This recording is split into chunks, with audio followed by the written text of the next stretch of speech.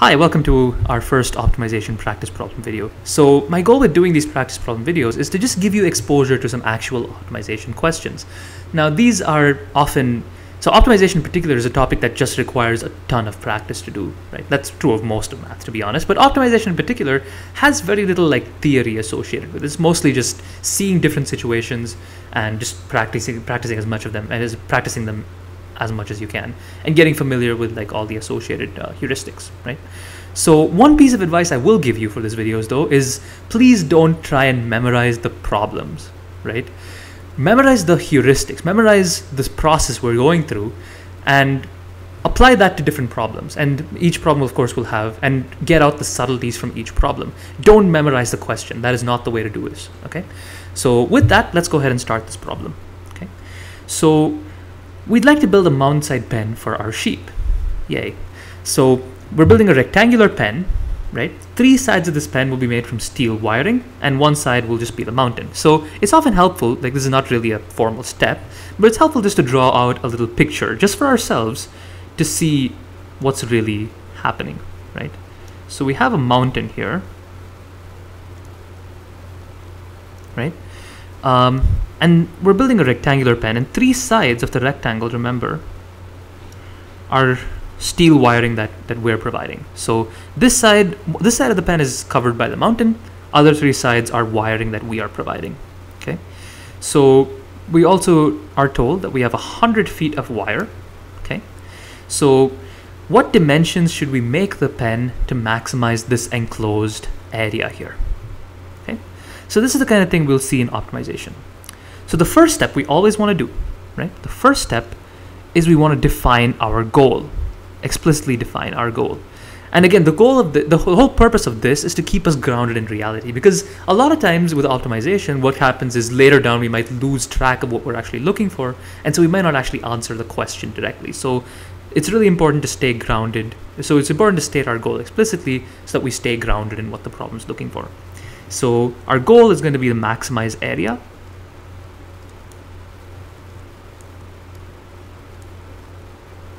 Yeah. Cool. So our goal is to let's just underline that. So our goal is to maximize area. So the second step that we need is we want to write an equation, right? We want to write an equation that would actually tell us this area, right? So let's go up here and put some variables down, right? Let's put some variables down just so that we know what we're looking at, right? So this is a rectangle, right? So both of these sides are going to be the same length. Let's call that, maybe let's call it W. And both these sides are going to be the same length. Let's call that L, right? So we have W and L. So we can just write an equation for area, which is going to be A equals LW. Okay, so that's our equation for area. However, that equation is an equation of 2 variables. So we can't really do any calculus on that right now. So what we need to do, therefore, as our third step, right? As our third step, we need to go ahead and we need to make an equation of 1 variable, right? We need to make an equation using 1 variable, and we do this using what we call a constraint. Right? We make this using a constraint. And this, if you recall, is kind of one of those it's a sort of a restriction that the problem puts on us that helps us sort of guide towards towards a solution, right? So that's what we're going to do. So let's look back and see if we can find a constraint here. Now if you look up here, you'll remember we need 100 feet. We have only 100 feet of wire, right? We only have 100 feet of wire. So you'll agree that all the wiring we use in this problem has to come out to a total of 100, right? We cannot exceed 100 feet of wire.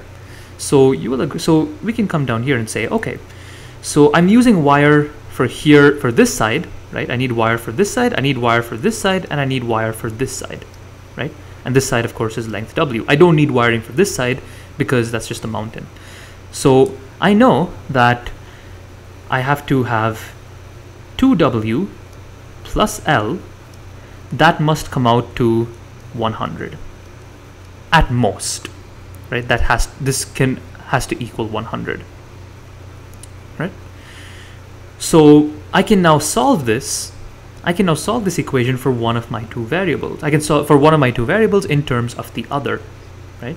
So in this case, I'm going to solve this equation for L, because I don't have to divide by 2 that way. So I can say, all right, so L is going to be 100 minus 2W. And that right there is my constraint, or that right there is my constraint. So now I can put this back into this equation, right? And we can begin and we can use that to create an equation of just one variable, right? So now what we're going to have is not just A, but now we have A of W, because it's just going to be an equation of W, and this is going to be, so when we plug in for L, we're going to have 100 minus 2W times W, right? So we have an equation of just the one variable that is W. Okay. Now our next step, and this is where we actually start doing calculus, is going to be to find extreme values.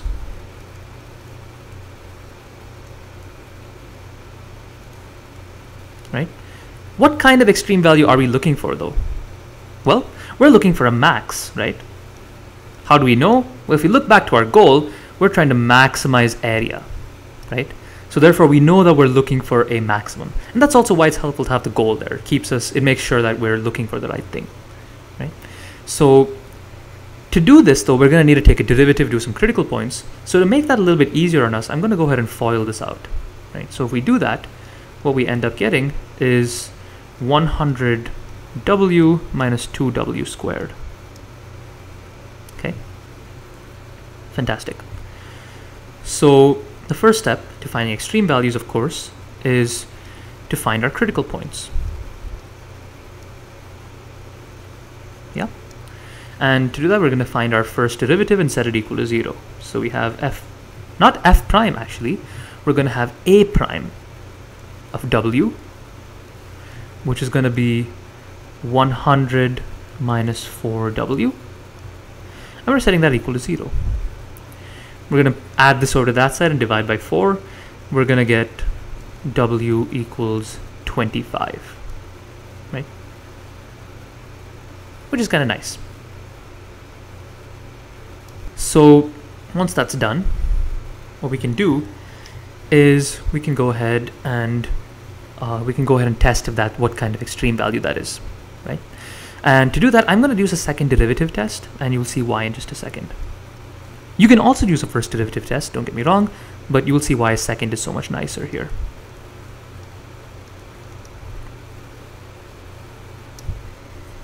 Okay, so let's take our second derivative. So a double prime of W is going to be, the 100 goes away, so we're just going to be left with minus 4. So that minus 4 is now independent of W. So it's always going to be negative regardless of what W is. So I don't actually even need to plug in W. So I've saved myself one step of work. So I can go ahead and say right away that that's less than 0. So we have a max at x equals 25. So without even having to plug, sorry, not x, my apologies, that should be W equals 25. So I didn't even need to plug in my critical point to realize that that's a max, and that's why the second derivative test is so much nicer, right? So that's that. And now also here's a good point where we want to consider, where we want to think about, maybe let's do that in pink. We also want to think about our domain, right? And this is just to do a quick check to make sure that our answer it physically makes sense, right? So let's go back up here and let's think about the smallest value of W that we can have. Well, the smallest value of W we can have is 0, right? If we have W equals 0, then that would just be using we would just be forming a straight line. So smallest possible W equals 0, right? So that's that. Now what's the largest possible value of W we could have, right? So we could go back up here to find the largest possible value of W. So the largest W is going to be when L is equal to 0, right? because we're using all of this wiring just on the width and none of it for the length. So what's going to happen here is we can say 2W equals 100, and so W equals 50. So we'd use 50 on this side, 50 on this side, and just not have a length. And just not have this side, right? So the largest W equals 50.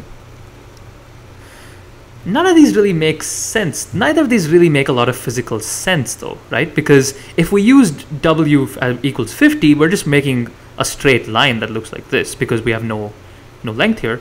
If we set W equal to 0, we're forming a line like this, right? So neither of these are very helpful to us. So our domain is going to be the open interval 0 to 50, right? That's going to be for W, right? So now let's check very quickly if our answer is within the domain, right? And it is. So 25 is on 0 to 50. So therefore we can now go ahead and state our conclusion, right?